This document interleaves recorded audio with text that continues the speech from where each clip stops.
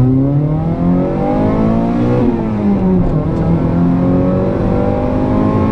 YouTubers, DIYDan here, and today I'm going to be working on the MR2 again.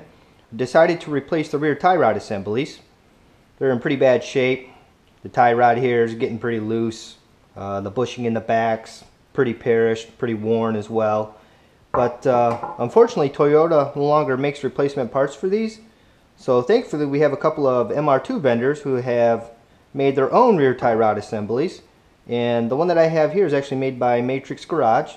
It's a really nice piece, very well built, super beefy. I mean, a lot more beefier than the factory unit in my opinion. And if you're interested in a set of these, I'll put a link in the description on where you can get them at. So today, I'm going to be installing these on my car. I've already done one side, and I think you'll be surprised how easy these things are to install. So let's go ahead and get started.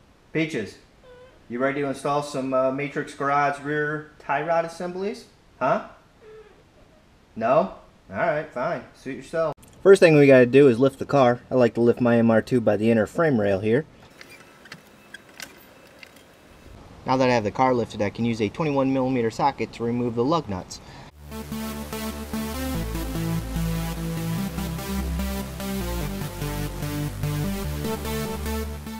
Now that I have the tire removed, I can place a jack stand under the car for safety. Right here's the rear tie rod that we want to remove to replace with our new one. We have a nut and a cotter pin on one side, and then we have a bolt on the other side that we have to remove. So I'm going to go ahead and get the tools and we'll get this thing loosened up. To remove this bolt, all you need is a 17mm socket.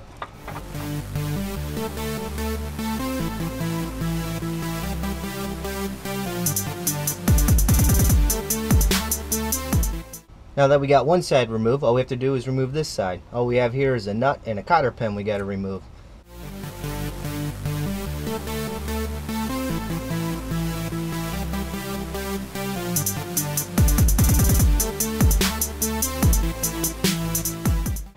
Success! Got the cotter pin removed. Next, use a 17mm socket to remove this nut. I'm going to leave the nut on here, so that way when I whack this tie rod in with a sledgehammer, it won't mushroom the stud.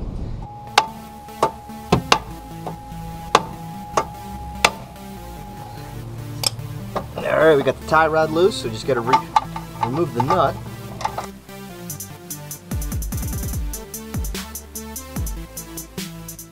Now that I have the old tie rod removed, we are now ready to set up the new one. Now it's important that you read the Matrix Garage instructions for these very carefully. And the measurements do vary between the MK1A to the MK1B MR2. And I'll provide a link to the instructions in the description. So I'm going to go ahead and start getting these things set up.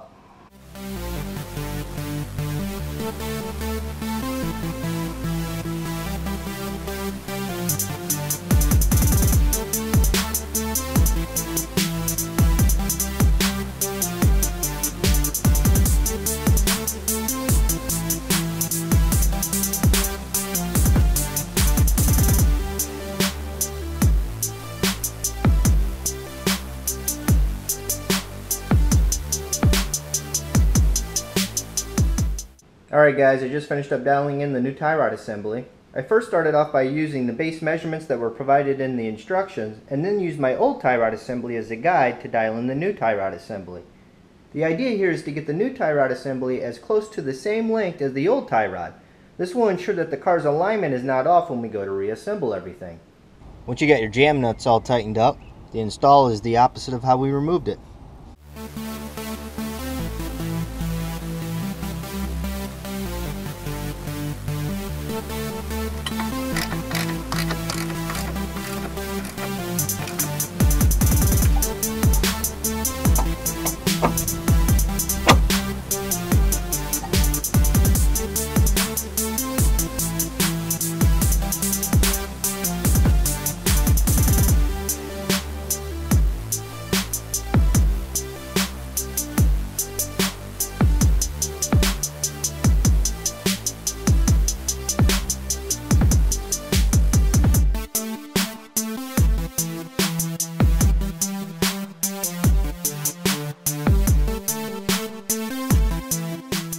And that's how you install a set of matrix garage rear tie rods on an AW11 Toyota MR2. If you'd like to see my other MR2 related videos, click the playlist link in the description. So long.